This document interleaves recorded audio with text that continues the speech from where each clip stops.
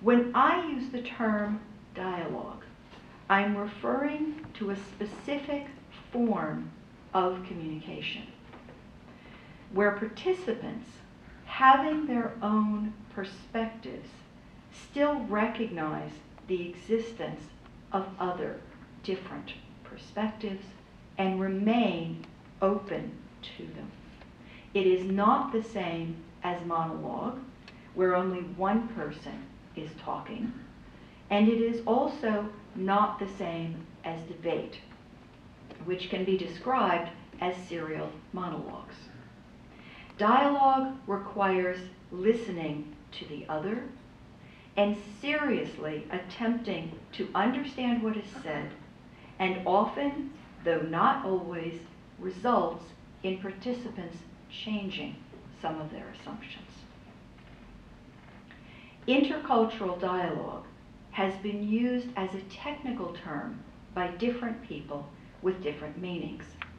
In one use, intercultural dialogue is used to refer to any interaction, mediated or face-to-face, in which the participants have different cultural backgrounds. Encompassing virtually all examples of intercultural communication, this may be discarded as too broad and not especially helpful.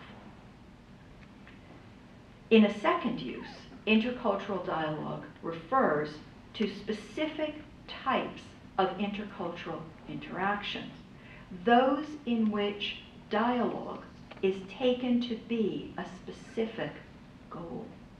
Dialogue in the sense that I gave you earlier, where you are at the very least listening to somebody else.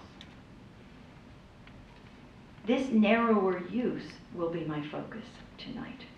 Unlike other types of intercultural communication, which include nonverbal and unconscious elements, intercultural dialogue typically is assumed to require both language and intent, being a deliberate verbal exchange of views.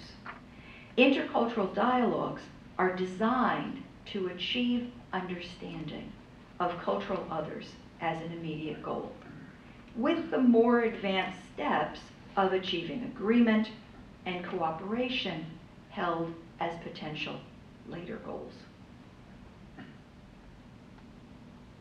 Dialogue assumes difference.